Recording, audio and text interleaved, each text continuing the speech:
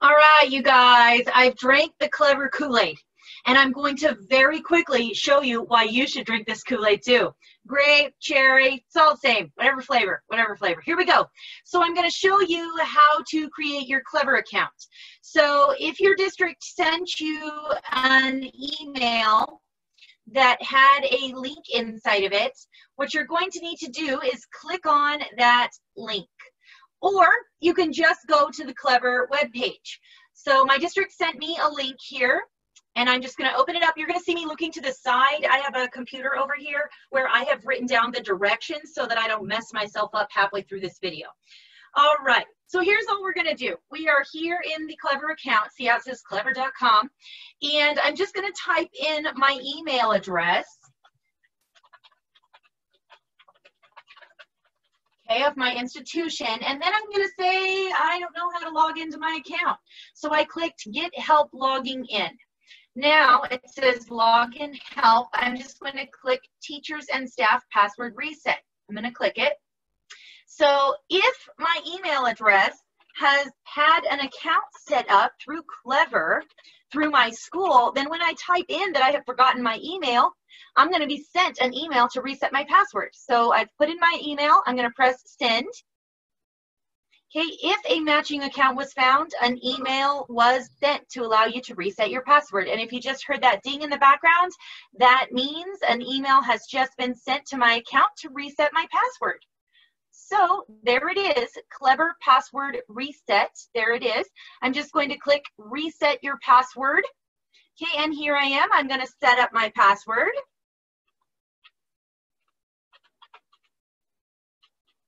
To be very purposeful.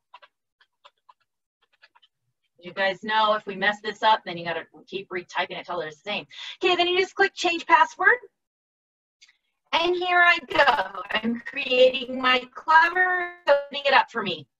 And I'm about to show you why the Clever Kool-Aid is awesome, y'all. I'm about to show you. Here we go. It's loading. The anticipation. Okay, so here we are in your Clever account. And here's why you should use Clever, and here's why it's awesome.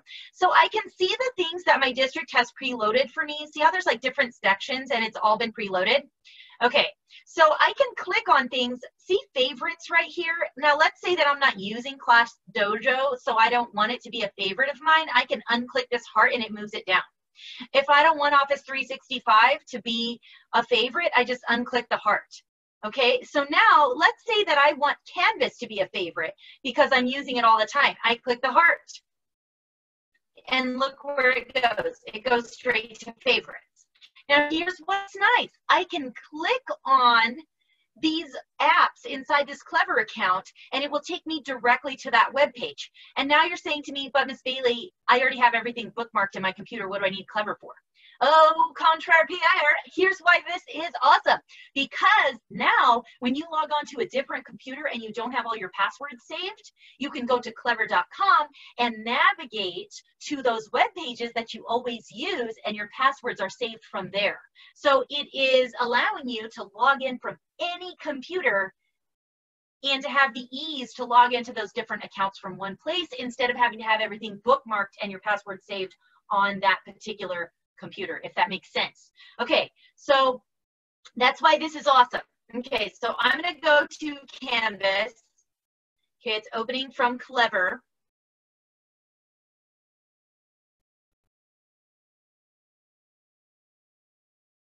Okay, and there's my Canvas account. All right, so I'm able to navigate to websites from Clever. And again, what makes this so great is that, sorry, my Zoom keeps pulling down the little bar at the top. But what makes this so great is that I am navigating from one place and I can do this on any computer just by going to clever.com instead of having to have things bookmarked. Now let me show you how to add items to your Clever that you want to bookmark for later. So if you notice, there's a whole lot of websites that a teacher uses on a daily basis that aren't already preloaded. So I'm going to go up here to Just You. And these are different websites that I'm using, maybe teaching my students, that I want to add to my Clever account. So I go to Just You. Do you see this green plus add button here? So I go to add. Now I go to link. Okay, I could also do PDFs. There's some options here, but I'm going to go to link. And then I I can connect a web page in my Clever so that I don't have to continue trying to find that web page. If you've ever had the annoying experience of not being able to exactly remember the title of the web page, then you're having to find it over and over again, this would eliminate that time waster. So I just have to go to the web page itself. So let's make sure I'm sharing the screen with you that I'm showing you now. Yes, I am. Okay, so let's say that I want to save this digital resource for this online book. Okay, so I was on Clever moments ago. I had clicked add. Now I go to the web page. I'm just going to copy the URL at the top, copy it. I'm going to go back to my Clever, and I'm just going to paste the URL into where it says paste link here. Now I'm going to title this. I'm going to say Norton Books, okay, because that's what's over there. And the only thing I don't like about this is the limited app pictures, because there's not many options. And what if I want to add more than just this number of options? And it doesn't leave me a whole lot of diversity in my app pictures. Okay, but I said it's going to be called Norton Books, and I click the little book here, and I click add link. It's adding it. And now what you see is it has added this Norton Books link to my account. So let's say that I wanted to add, I'm going to link, let's say I want to add the resource that I use for grading and attendance. So let's say I'm going to put an infinite campus here. So maybe you're using a different system. There's all kinds of systems out there. Okay, so I can just go to my Clever. So I pulled up the web page. I'm going to go to my Clever. Okay, remember what I do? So I said I wanted to add. I'm going to do it again so you can see it. So I go down to the add with the green button with a plus. I click it. I say I want a link.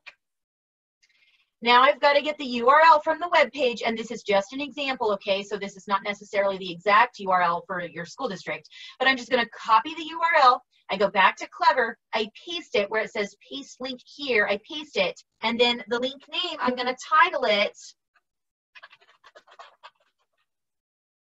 And then I've got to pick a little picture for it. So this is my grading system. I don't know what you want to use there. And then I just click add link. So now it has successfully, so watch this. When I click it, then it navigates me to the web page. So it is like a way to very quickly find all your web pages in the same place. So now I'm going to go back to that initial Clever homepage. Okay, so notice here you have some different options inside of your Clever account. You could share with all your students. So if I wanted to add a link to like Purdue OWL, because that's something that I'm always using as a language arts teacher,